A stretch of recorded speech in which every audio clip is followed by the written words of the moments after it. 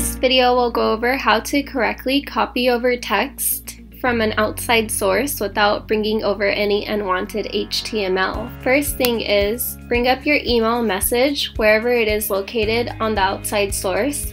This is Microsoft Word. So all you would have to do is copy over everything by highlighting it and left click copy. A lot of users make the mistake of just clicking paste right here, which if you do paste right here, it's gonna bring over that styling that you already had, and you'll see within this HTML side that you've brought over some unwanted HTML like the font family, MS class. So what you're going to do is delete everything from this HTML view, go back to the editor, and go ahead and click copy. Then always click paste and match style if you have an Apple. If you have Windows, then you would click paste as plain text. Never just click paste. So as you can see, the bolding did not come over for the variables of leave product review or contact seller. So we're gonna go ahead and do all the styling within our Feedback Whiz template builder.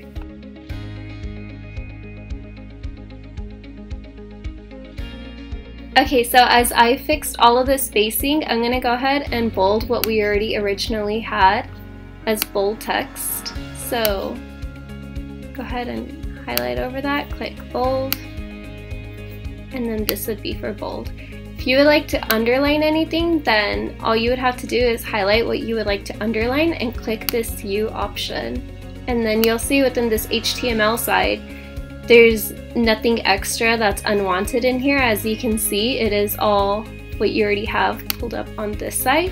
So always make sure that you do the styling within our template builder. If you have any font colors that you're going to copy over to here, just keep in mind that Amazon no longer allows you to have different font colors. So you'll be able to see how everything looks on this side as well, and then always make sure you save it and send yourself a test email to make sure that your variables and links are all working correctly. But this is how to properly copy over your text from an external source and make sure it does go through on Seller Central. And as far as the messaging, to make sure it is TOS compliant, I would suggest you click on this link. That's Amazon's buyer seller messaging policies.